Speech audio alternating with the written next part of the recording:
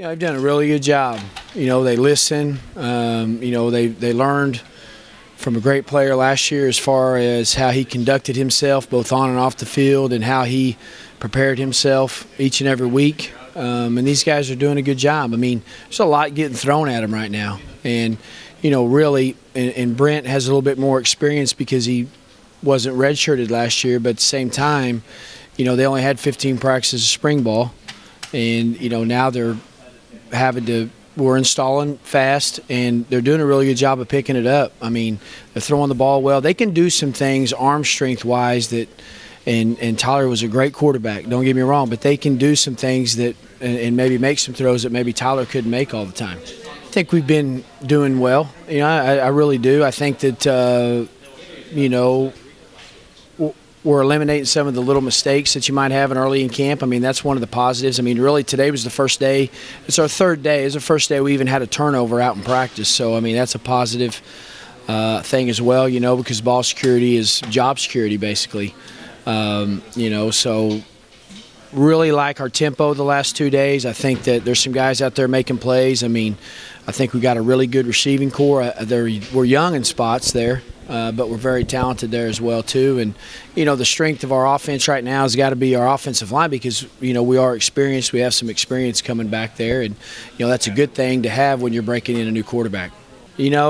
My first year I ever got my full-time job, back in 1994, we actually started a true freshman quarterback. We only won one game that year, all right? So since 1994, no. I mean, it's the youngest group I have ever had, even as a whole, too. I mean, it's not like I have an opportunity to start a redshirt sophomore, but then I also got a senior on the team. I mean, that's the thing about it. So it is different, but I like it. It's fun. It was really, with Tyler's progression, to see him progress each and every year, that was something nice to be able to see because I deal with them on an everyday basis. Well, it's the same thing. These guys are like sponges. They want to learn, they want to listen, they want to get better, and that's where it starts. They're going to take pride in that as well, and then eventually that'll show up on the field.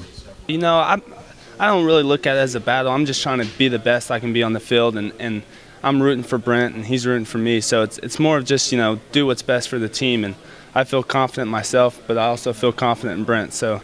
However that thing works out is the best for the team.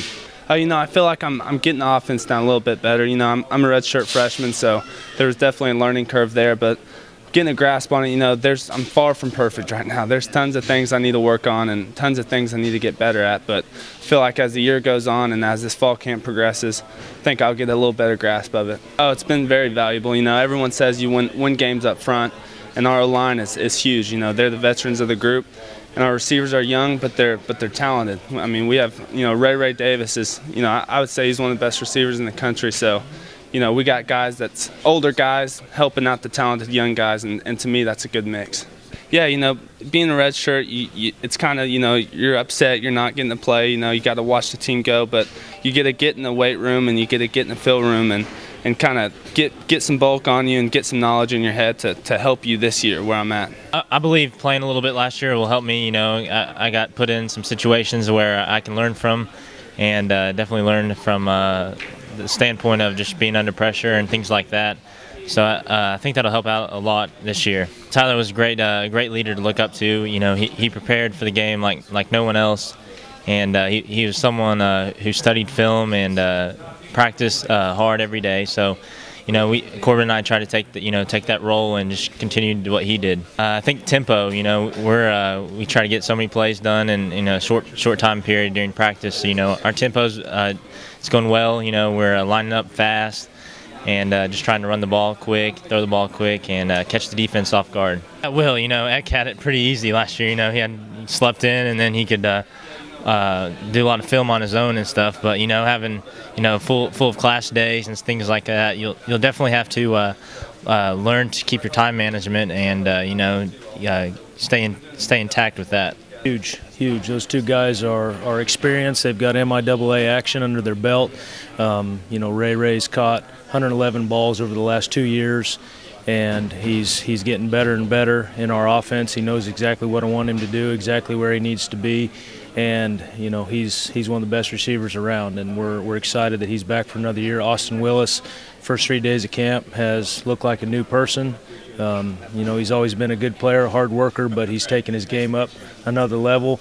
And, you know, like you said, we've got some young guys who've got a lot of talent in Kavoski Irvin, Mitch Foote, even Dwayne Sanford, who we've just moved over. Drake Smithton's going to help us out a lot. Even Corey Lomberger's having a good camp so far. So, you know, they say the O-line is, you know, a strength of our offense, but, you know, the receivers are going to run the show. Just how physical we've been so far with our blocking and getting after it on the perimeter in that sense, but also the fact that we catch a ball, we're taking off downfield with it. You know, sometimes we throw some short passes in our offense, but our guys know how to go make a play when they've got the ball in their hands, and that's what we're looking for. I think I am definitely, you know, more established, and I have those reps like in the MIAA, and you know, hopefully I can take that role that Sean played, you know, a little bit, probably not as much as he did because, you know, Sean Richardson, but you know, hopefully I'll step into that role a little bit, get the ball a little bit more. But I mean, if I have the least amount of catches out of all the receivers every game and we win games, it doesn't matter. So you know, they both have their strengths and weaknesses. You know, Corben's got a strong arm, Brent's got a strong arm. You know, they both getting to know the playbook a little bit better. So, you know, whichever one, you know, wins the battle at quarterback, you know, I think they'll be ready. So they're very talented young group. You know, we got speed. We're getting stronger. So I think right now it's just getting used to the plays, getting in the playbook, and, you know, learning the routes. So I mean, it just, yeah, I think like you said, body maturation.